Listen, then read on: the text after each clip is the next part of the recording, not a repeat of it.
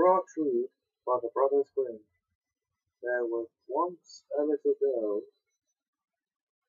who was obstinate and inquisitive, and when her parents told her to do anything, she did not obey them.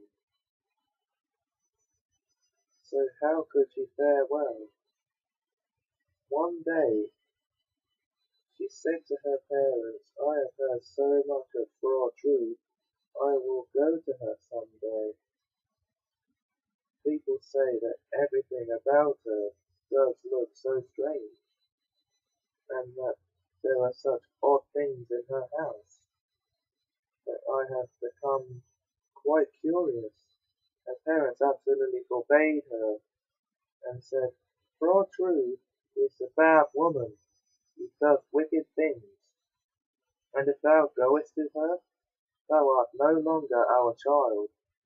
But the maiden did not let herself be turned aside by her parents' prohibition, and still went to Frau Trude.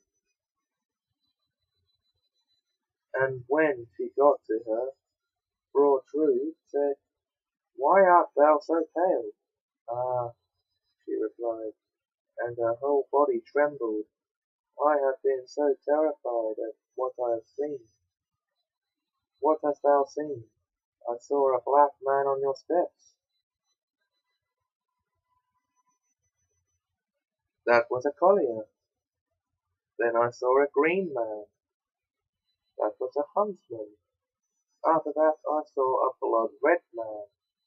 "That was a butcher." Ah, Frau Trude, I was terrified. I looked through the window and saw not you, but as I verily believe, the devil himself, with a head of fire. "Oh!" said she, "then thou hast seen the witch in her proper costume.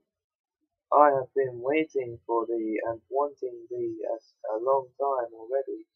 Thou shalt give me some light." Then she changed the girl into a block of wood, and threw it into the fire. And when it was in full blaze, she sat down close to it and warmed herself by it, and said, "That shines bright for once in a way."